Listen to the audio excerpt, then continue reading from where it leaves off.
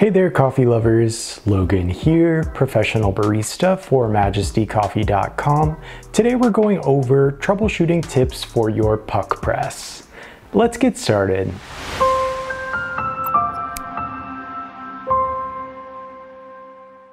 Alright, so let's jump right into it and get into some troubleshooting tips, starting with some of the most common issues.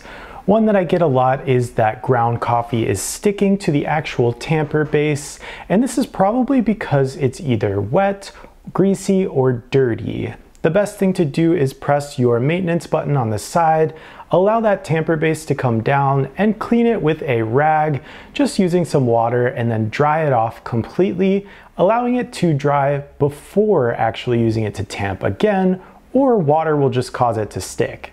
So our simple solution is cleaning your base. The next issue we get a lot is that your PuqPress does not actually power on.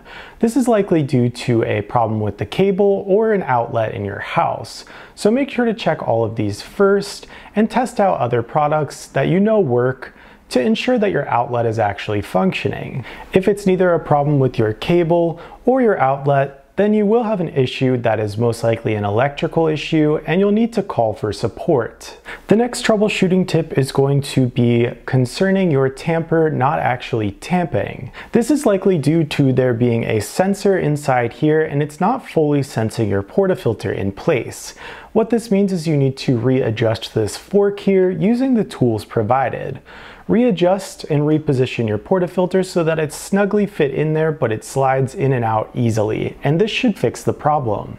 Next, you may have an issue with your grounds not being level after tamping. This could be due to one of two reasons. The first being you actually need to distribute your grounds before actually using the tamper.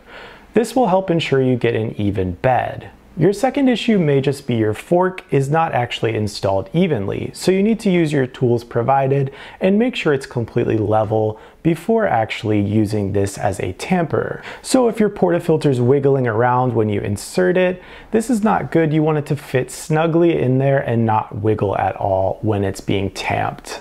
Another issue is going to be the tamper doesn't actually work. You have your portafilter adjusted properly with the fork and it's just not tamping. This is likely due to an issue with the sensor and you'll need to contact the manufacturer to get that replaced or looked at. Another common issue is your unit is making weird noises, most likely after a long period of use. This could be due to your motor being worn out and it will likely need to be replaced. Contact the manufacturer in order to get that done. So those are just a few of the most common troubleshooting tips that we often get. If you have any more questions or you want to see how to use or program your PuqPress, check out our other PuqPress videos on the Majesty Coffee YouTube channel. If you'd like to see our whole lineup of PuqPress products, head on over to our website, MajestyCoffee.com, after giving us a thumbs up and subscribing to our YouTube channel. If you have any questions, our friendly customer support can help you out on our website via live chat or also by phone. Thanks for joining and I'll see you next time.